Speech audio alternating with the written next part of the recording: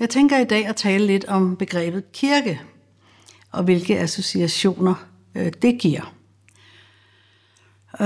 Jeg tror, de fleste mennesker, når de tænker tro, tænker religion eller kirke. Men tro og kirke hænger ikke nødvendigvis sammen. I hvert fald ikke i den forstand, at den fysiske kirkebygning eller infrastrukturen, kan man sige, er garant for troen. Ordet kirke, det kommer faktisk fra det græske ord ekklesia. Og det har betydningen at kalde, altså det er egentlig to call out from and to. Altså at kalde ud fra og til. Det vil sige, at man går fra en position til noget andet. Det gør jo en kirkebygning jo ikke. Det gør et menneske. Så hvor som helst de, som er kaldet ud fra, eller man kunne sige har hørt kaldet, er gået fra et sted til et andet, hvor de samles i Jesu navn, der er han midt i blandt dem. Og de er tilsammen kirke. Så når man hører om de forfulgte kristne i nogle lande, hvordan de samles ud i en skov eller i en bjerghule, jamen, de samles i Jesu navn. Der er han til stede. Der er kirke. Der står faktisk også i Bibelen et ord, hvor 2 eller 3 er forsamlet i mit navn. Der er jeg midt i blandt dem. Så hvis Jesus er midt i blandt dem, så bliver det ikke bedre kirke end det. Det er altså ikke kirkebygningen, der er kirken. Kirkebygningen, den kan danne ramme om kirken, men er ikke kirken som sådan. Når vi læser i apostlenes gerninger i Nye Testamente om den første kirke, så er der slet ikke tale om en kirkebygning. De var selvfølgelig israelitter, og derfor gik de stadigvæk i templet, som de var vant til. Og det var også fordi, der var mange mennesker forsamlet, og de havde masser at snakke om, og alt det her med Jesus var jo vildt spændende. Så de udbredte ordet på den måde, men selve livet i kirken, det udspillede sig i hjemmet. Hjemmene og på gaderne, og hvor de end færdedes. Der brød de brødet, der holdt de sammen, der delte de nadver på en måde med hinanden. Spiste sammen, som Jesus tog brødet og delte det ud. Sådan gjorde de også i hjemmene. I Danmark, der er stat og kirke jo blandet sammen. Og kirken, det er ligesom en del af samfundet. Kvæg det, at Danmark blev kristent land for så mange år siden. Og man betaler kirkeskat til kirkens arbejde, hvis man er medlem af folkekirken. Melder man sig ud, hvilket man heldigvis kan, hvis man har lyst til at være der, så bliver man fritaget for kirkeskat, hvis man husker at anføre det på sin skattebillet og fortælle, at man ikke er medlem. Men man betaler alligevel skat til kirken, som jo er på finansloven, og det bliver finansieret af skatteborgerne også. Uanset om man er med dem af kirken eller ej. Så i virkeligheden er der ikke, kan man sige, nogen frivillighed der. Man er med til at betale og finansiere folkekirken. Sådan er det. Ja, så altså, hvordan fungerer så det samarbejde mellem staten og kirken? Er det kirken, der påvirker samfundet, eller er det mere omvendt? Det er vist ikke så svært at svare på. Hvis det var kirken, så var det måske ikke så dårligt. Hvis det var ligesom i gamle dage, at profeten ligesom gik til kongen, det kan man jo sige, staten med et ord fra Gud, om hvad der var ret og hvad der var uret, jamen om hvad Gud havde på hjerte for nationen, så var det jo en helt anden snak. Så var det ikke så dårligt.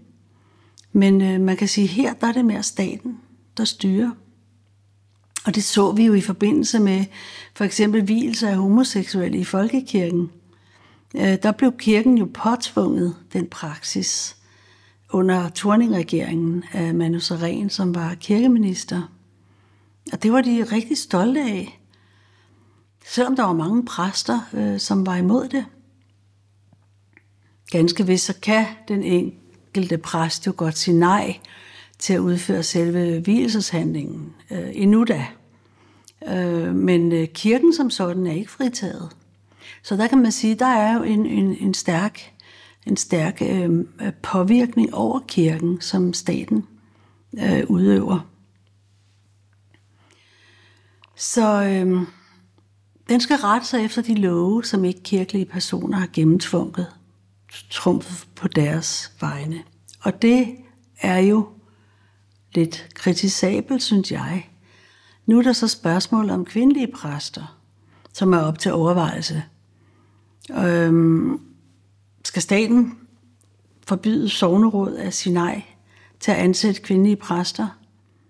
Og denne her gang, der er det faktisk kirken selv, biskopperne, som har opfordret staten til at lovgive om det her, så kvinder får ligestilling på det her område. Men der er altså den her sammenblanding, og så kirken er jo blevet mere en institution, i stedet for at man kan sige, at det er en levende organisme af de her mennesker, som er kaldet fra og til. Så det er en kæmpe forskel. Så kirken kommer i virkeligheden til at afspejle den sekularisering, der pågår i samfundet generelt. Og den skal så gøres mere og mere spiselig for folk, som desværre ikke altid har den indstilling, at de har sådan en ærefrygt for Guds ord. Og det synes jeg også, man kan se på for eksempel nyere bibeloversættelser, at der er en stor omskrivning til nutidssprog, og nogle gange så virker det nærmest forfalskende på den oprindelige mening. Man kan sige allerede meget tidligt efter den her første uorganiserede kirke, som vi nævnede før, og som vi læste om i Apostlenes Gerninger, 2 navnligt, og strækker sig ind i kapitel 4. Jamen allerede få år efter, der begyndte kristendom at udvikle sig til organiseret religion med store bygningsværker og strukturer, menneskeskabte strukturer. Og det ene kirkesamfund efter det andet verden over, det kom frem, og hvad kan man sige, håndhævede deres specielle overbevisninger. Og det blev sådan nogle kæmpe mastodonter. Og jeg tror sådan set personligt aldrig, det har været meningen, at kirken, Guds folk, skulle ind i sådan en organiseret ramme. Fordi jeg tror på, at kirke, det er der, hvor de kristne går og står og samles. Jeg kommer ikke i en kirke, og jeg har ikke gjort det i mange år, men jeg har kirken inde i mig, jeg har Jesus inde i mig, og hver gang jeg møder en kristen person, eller en, som har samme tro, jamen så har jeg fællesskab med ham eller med hende. Fordi vi er begge, eller hver især, gået fra noget til noget andet, tilsluttet os den tro på Gud og på Jesus, og det giver et fællesskab. Så jeg mener jo, at en sammenblanding af stat og kirke, det er ubibelsk, og at det burde skilles ad. Så kirken ikke bliver sådan en institution, men det bliver en levende organisme, som man ikke bare sådan lige kan få hold om, og kontrollere eller styre på nogle måder, men som man må sætte fri, sætte kristendommen fri. Man ser desværre gennem historien, at de, som ikke har spillet med på den her store, kunne man kalde moderkirkes præmisser, de er blevet forfulgt og mistænkeliggjort i stort antal. Blot fordi de ikke ønskede at være med i den form for kristendom, eller være under kirkens kontrol.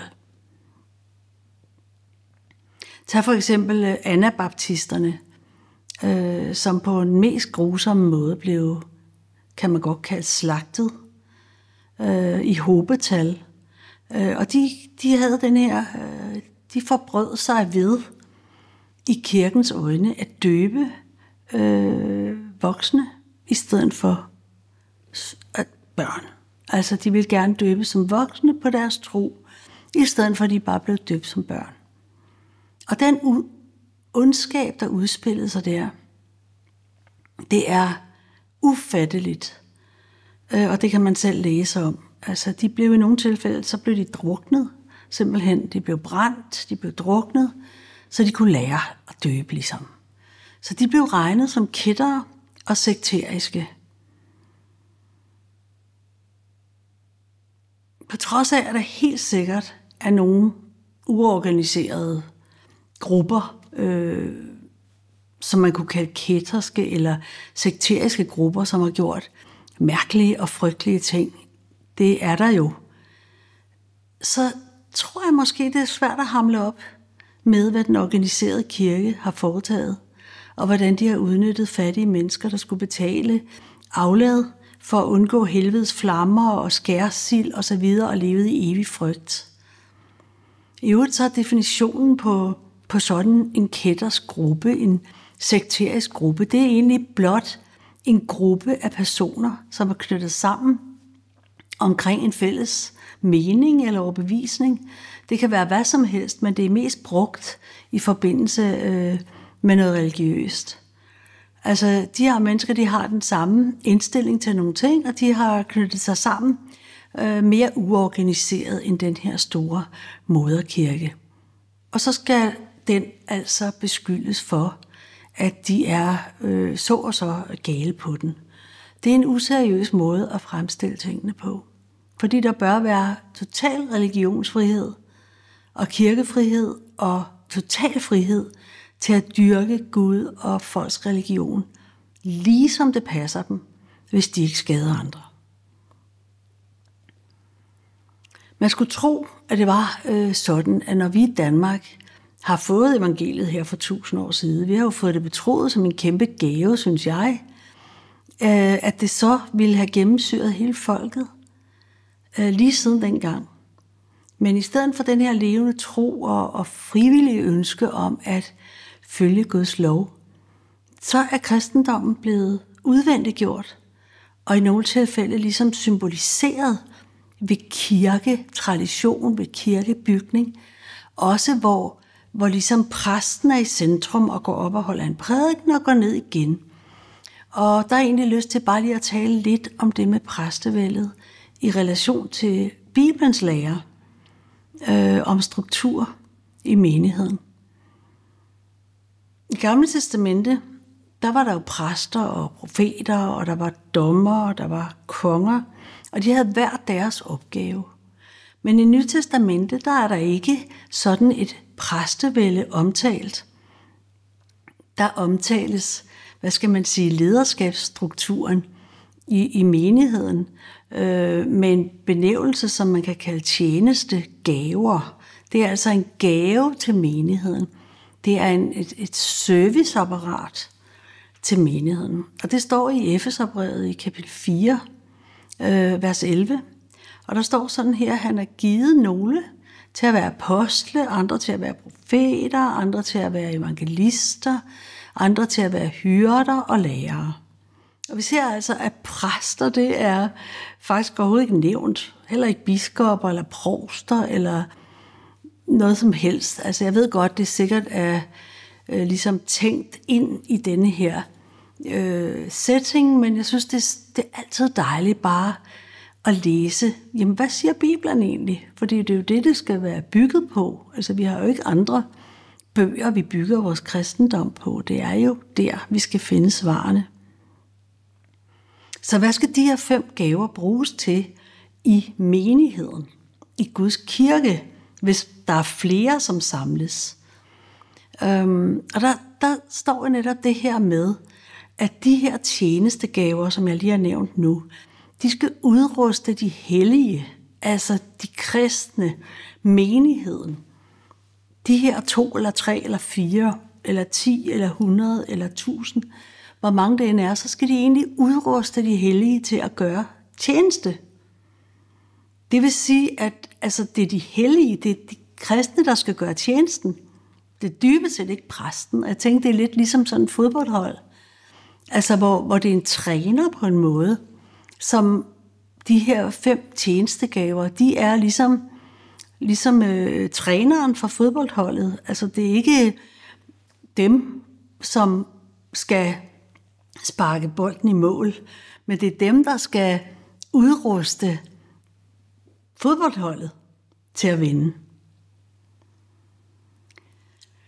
Så der er altså ikke tale om hverken en provst eller en præst eller noget som helst. Der er tale om apostle, profeter, evangelister, hyrder og lærere. Så de apostle, tænker jeg, det er sådan nogle strateger, eller hvad man vil sige, som sætter en retning og tilser det arbejde, som der foregår. Profeterne, det er sådan nogle, der hjælper apostlen med retning og strategi og formidler det, som kommer fra Gud, og de indtryk, de kan få, både igennem det skrevne ord, men også igennem forskellige former for åbenbaringer fra Gud, profetiske ord, som man kalder det. Og evangelisterne, tjenestegaven evangelisten, sørger for, at der er nogen, der udbreder budskabet, og han udruster dem med undervisning, så de lærer, hvordan de kan sprede det her ord. Og det var jo meget dengang, hvor de blev sendt ud med budskabet, da det hele var nyt. Nu er det jo sådan set alle i verden, som skal have det her ord. De har jo nærmest fået det her ord. Men dengang var det jo selvfølgelig meget relevant, fordi der var ikke nogen, der kendte til evangeliet. Så der var så mange, der skulle have det her ord, så der var mange, der skulle i gang med at undervise. Og hyrderne, det er jo dem, der passer på fårene. Det er dem, der passer på flokken og ser efter, om ulven kommer og bider fårene. Det er hyrdens opgave. Det er ham, der passer på fårene. Og lærerne, de omsætter og de videregiver det, der kommer fra skriftens ord. De er simpelthen lærere.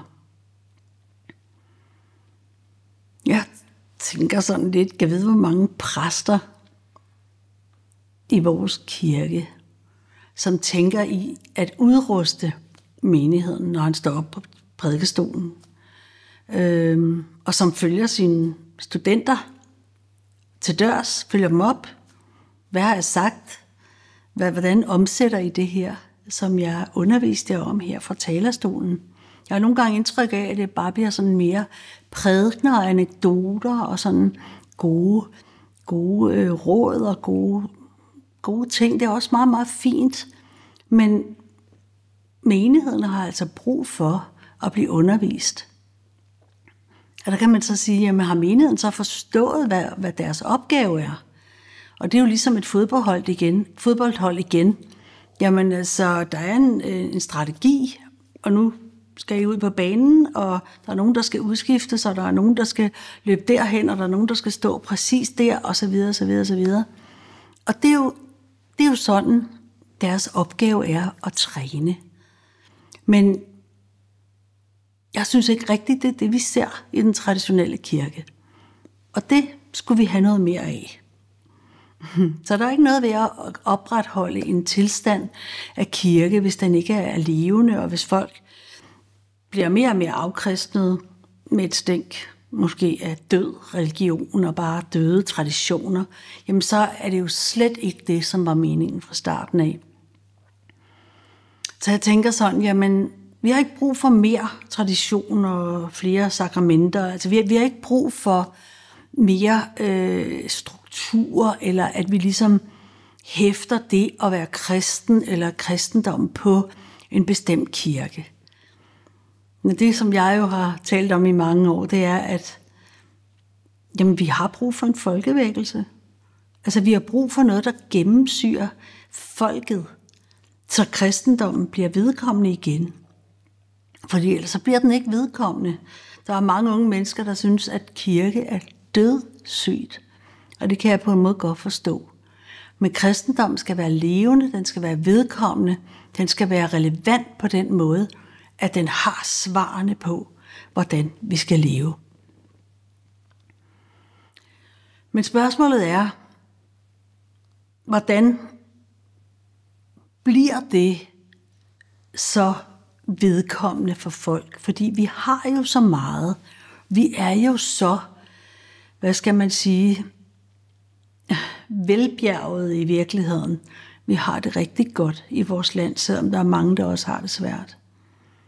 Så jeg tænker sådan her, at når folk begynder at virkelig få det ægte svært, og som nogen allerede er begyndt at fryse, sulte, mangle de basale fornødenheder, når statskassen er tom, der måske er krig i hele verden, kirkerne er lukkede, præsterne og politikerne er gået ned med stress, hvad ved jeg, jamen så kan det være, at der er flere mennesker, der virkelig begynder at få brug for hjælp, få brug for Gud, fordi jeg har hørt om mange, som siger, jamen, når jeg virkelig er i nød, så beder jeg også til Gud.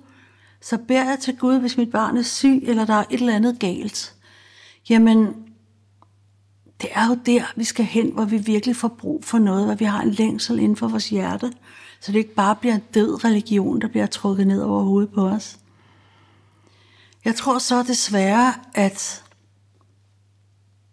det ikke er 100% sikkert, at det er sådan, det vil gå. Fordi når man er meget forkælet, og man er meget velbjerget, og man har bygget en krævementalitet op, jamen så er det nogle gange, at man i stedet for at være taknemmelig og bede til Gud, så er det nogle gange, at mennesker vender sig og giver Gud skylden, og forbander Gud og giver ham skylden for alle deres problemer. Og det synes jeg, så sent som, jeg tror det var tidligere i dag, eller i går, hvor jeg hørte om sådan en, som bare sagde, jamen altså, nu er jeg kommet på hospitalet, jeg er blevet syg, og jeg har det så forfærdeligt, og hvis der er en Gud, hvorfor har han så tilladt det her? Og det er jo ikke en indstilling at have til Gud, fordi Gud er Gud, og vi er mennesker, og Gud er en god Gud. Og når vi søger ham, og vi elsker ham, og vi lægger vores liv i hans hænder, og vi tjener ham, og vi giver ham hele vores hjerte, så velsigner han os også. Selvom vi kan have nogle vanskeligheder indimellem, så hjælper han os ud af dem alle. Så det var lidt af det, jeg havde for i dag omkring kirken. Jeg håber, du har givet og lyttet med helt til enden. Ha' det godt.